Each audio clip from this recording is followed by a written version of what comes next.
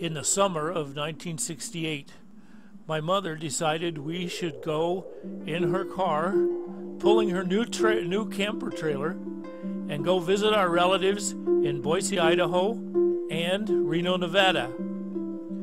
What she didn't know is that the car, being a little bit old, could not pull the load of carrying a trailer behind it.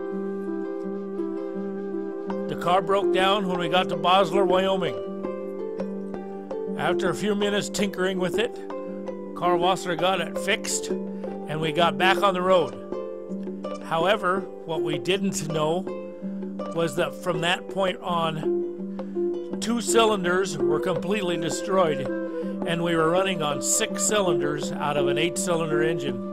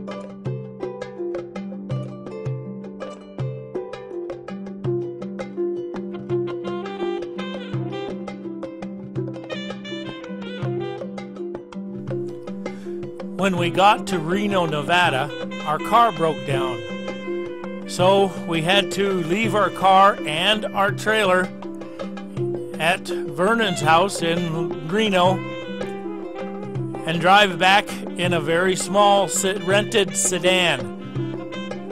We successfully stuffed all of our stuff that had been in the trailer into the car so that we could make the trip back to Wyoming.